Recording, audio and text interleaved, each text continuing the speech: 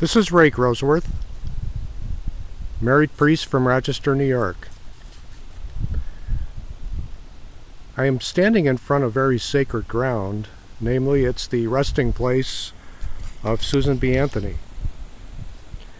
You might expect a large mausoleum or tombstone to be put in place for her, but in keeping with her modest nature, she simply wanted a small plot in the company of her family.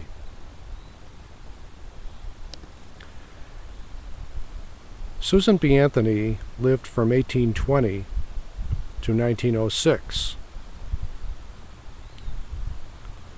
She was prohibited from speaking at a temperance rally in Albany in 1852 because of her sex. She spent the rest of her life seeking equality for women. Susan B. Anthony proposed the 19th Amendment to the U.S. Constitution. Known as the Anthony Amendment, it gave voting rights to women and was finally adopted in 1920. As you can see, Susan is buried here along with other members of her family. She is buried in the historic Mount Hope Cemetery in Rochester, New York, and as I do a panorama shot,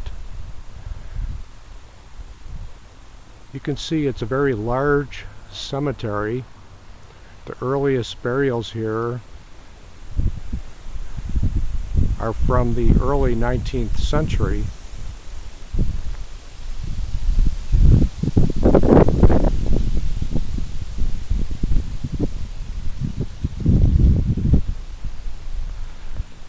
But as I focus back on Susan B. Anthony's gravestone,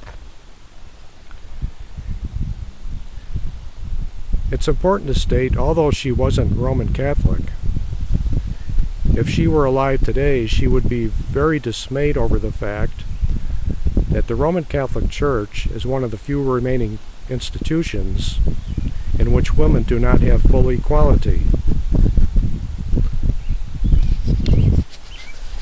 So as we remember Susan B. Anthony, let us also pray for the day that full equality for women is finally realized in the Roman Catholic Church.